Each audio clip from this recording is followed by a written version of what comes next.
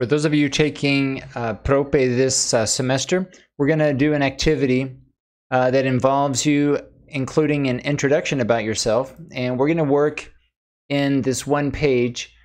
And the idea is to create a short paragraph, but try to include the different types of sentence patterns that we've discussed in class. For example, one sentence pattern would be the subject and the verb. Another sentence pattern would be subject, verb, direct object. So we want to think in terms of those types of sentences when we create our introduction. In this particular page also, I'm going to ask that you also include an image of yourself, of your entire face, here in this same page.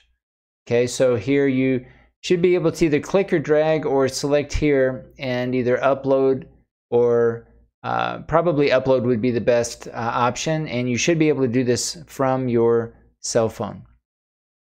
And each of you has your space here, so you can go in and simply replace this text with your own text.